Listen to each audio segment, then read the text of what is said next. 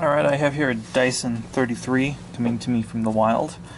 We're going to measure it with the particle counter, and then we're going to look at the washable filters and see if they're intact.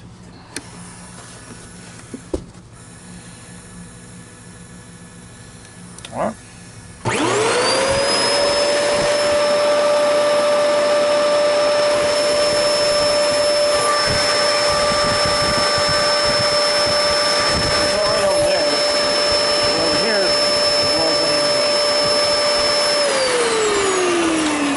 There's some inconsistency with that. I'm going to show you why.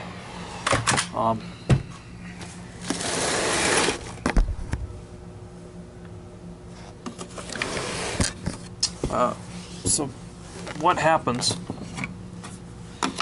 is you have a plastic cover that holds this HEPA filter down, and the way it sits in here, you can see from where the dust is escaping and not escaping. So basically what has happened is part of the gasket is gone and part of it is not. So on the side that is not, it blows clean air, and the side, of course, where it is blowing mostly off to the side, it's just escaping.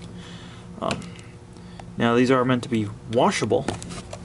I guarantee you if you rinse this out with water, it's going to make it worse, because the hardness of the water is going to get stuck in here, just make that worse. So I always recommend replacing that every 6 months or so. And of course, you're supposed to wash this other filter every time you vacuum. Of course, that one is filthy.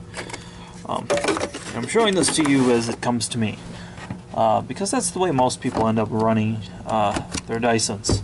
I know there are a few people who actually follow our instructions and change and maintain their filters and clean out their canister, then yeah, they filter better.